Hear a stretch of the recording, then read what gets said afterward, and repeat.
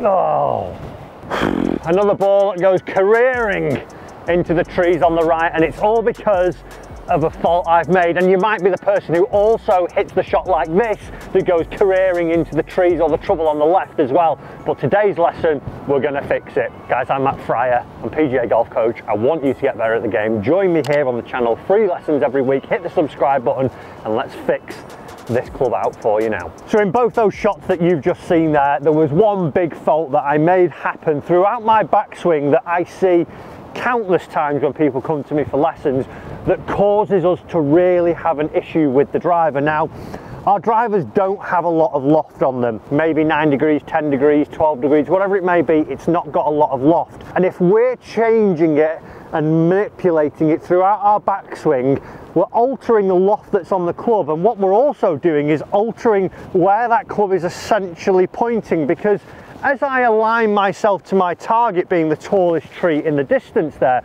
I have, hopefully, my club pointing out down towards this.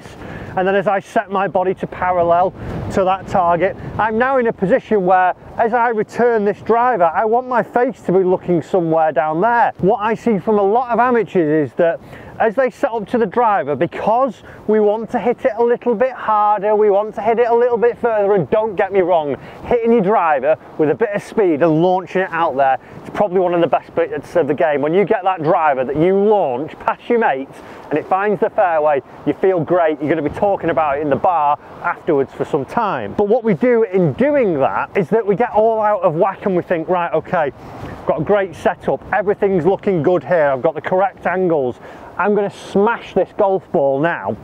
And what we end up doing is throwing the club either back inside very early and really using our hands and our arms to drive the takeaway. So I see a lot of people in one camp where I end up rolling the face too much and we get the face here looking up towards the sky, or I see other people sort of snatching and I end up getting the face too shut here.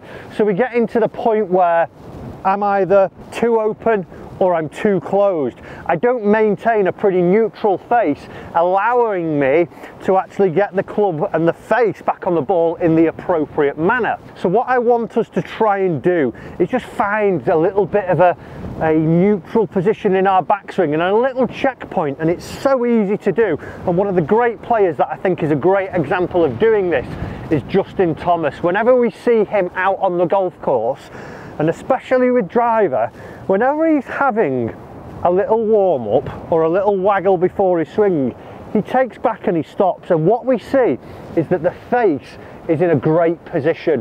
What we don't see is that there is a load of extreme to it, either extremely closed or extremely open, because if we're in either of these camps here, what I'm going to have to do on the way down is rely on timing to really square that face up.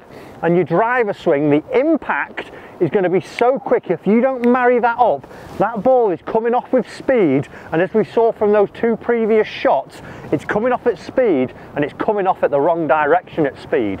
What we want to try and do is feel that the face stays pretty neutral, so when we do deliver it into impact, hopefully it's looking somewhere back towards our target. So real simple for me, if you're really struggling with curvature on the golf ball, and a great way to do this, and even what you can see here from this one, if you can just pick it up, this will be a telltale sign if you've got really bad face. You can see the ball mark here on my club face, because what's actually happened there is I've almost glanced the ball like this, taking some of that cover off. If I get a true strike and it's compressing the face, it wouldn't leave that, but that comes, like I say, from this flash in the pan release of the face, trying to square it back up, and we don't want that. So all we want to try and do is to find a little neutral position and then trust the club to come back round from there. So as we take our setup, like I say, hopefully we've got our face looking somewhere towards our intended target. What I want you to really work on now is feeling two positions for me, and these are going to be positions that you just rehearse. And the first one being is when the club gets to horizontal here. When that club is horizontal to the ground, I want to try and see that the face is not completely straight, but what I want to try and do is mirror my spine angle here. So I'm not overly closed from it or I'm not overly open. And also what I want to try and do here is see that the hands are pretty much in line with that club head here. I don't want them too far out in front, I don't want them up here, I don't want them anywhere back round here. As long as they're somewhere close to being in line with the face, having the toe just slightly over the heel, we're in a good point, because if I can get it to here and feel just in that little rehearsal that I'm up into that position each time, from there then when I get up to the top I'm going to see it being pretty square. What I then want to see is that I get down to the next horizontal point just before impact. I want to try and feel that I'm in a similar position. I might have the club head a little bit back behind my hands at this point because I want to try and get it a little bit from the inside and a little bit from the up. But again, what I don't want to see is that in my takeaway I've gone excessively, let's say, open, and then on the way down I've thrown it out in front of me trying to square this face up, because that's not going to lead to good drive. So real simple, couple of rehearsals. We go back, we find it in line with our hands with that face mirroring somewhere near our spine.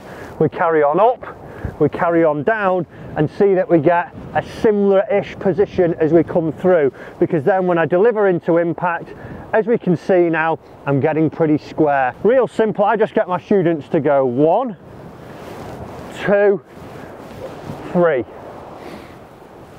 1, 2, 3. And if we get used to this, like I say, it's going to take a little bit of practice down at the driving range.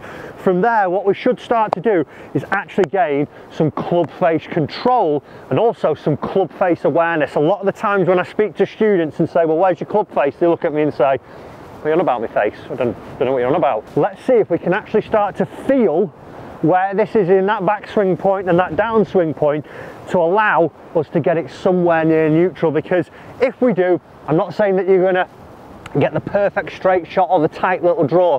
What you will do though is start to actually find some consistency in your strike, and you'll start to find some consistency in where this club face is aiming. So as we take it out to the golf course, all it needs to transition into is just that little Justin Thomas rehearsal.